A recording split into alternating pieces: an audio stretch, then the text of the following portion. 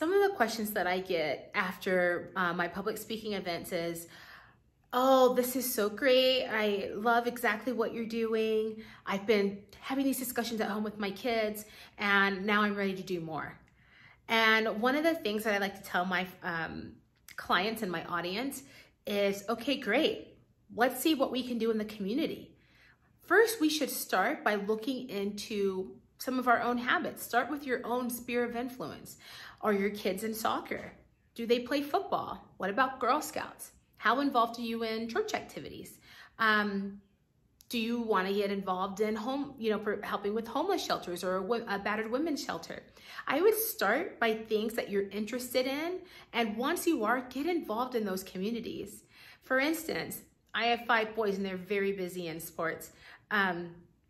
And so I like to help out where I can when it comes to, being team mom or passing Gatorade and meetings and things like that.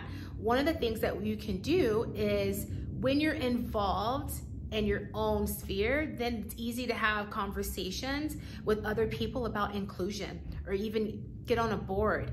I'm very passionate about helping people without homes. And so one of the ways, if you're like me, that you can do that is get involved in a community, in a organization, and see if you can start volunteering to help raise money for the cause.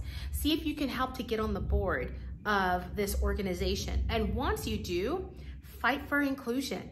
Have conversations with other people that will help change unconscious bias on a loving level. Come from a place of love and really get involved in your community. And I would start with exactly where you are. Look at how involved you are and your neighborhood and your community, and see how you can have conversations and bring about more inclusion so that others will really start to see people for who they are and make a huge difference in the world.